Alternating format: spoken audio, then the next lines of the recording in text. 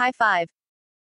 Nate Diaz fans hang their hat on his final flurry against Leon Edwards at UFC 263, and Georges St-Pierre's coach Firas Zahabi thinks they have a point. Firas Zahabi, best known for coaching Georges St-Pierre to multiple world titles, thinks Nate Diaz would be in a class of his own in no time limit fights. Diaz roared back to life at UFC 263 in round 5 of what was a lopsided fight favoring Leon Edwards up to that point.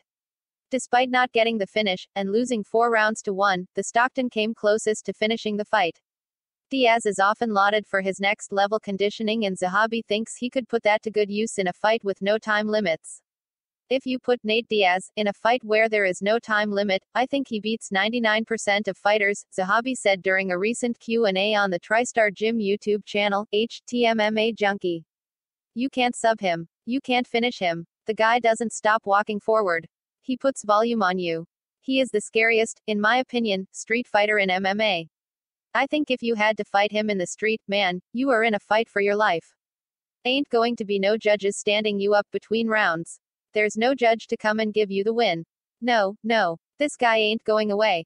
I think if he had a no time limit fight with Leon Edwards, he beats Leon Edwards, and I have tremendous admiration for Leon Edwards.